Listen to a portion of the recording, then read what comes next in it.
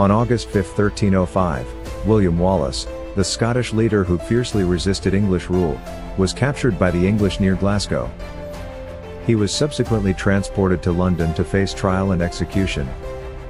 Wallace had emerged as a symbol of Scottish resistance during the First War of Scottish Independence, rallying his countrymen against English oppression. Despite his capture, Wallace's legacy as a patriot and freedom fighter endures in Scottish history.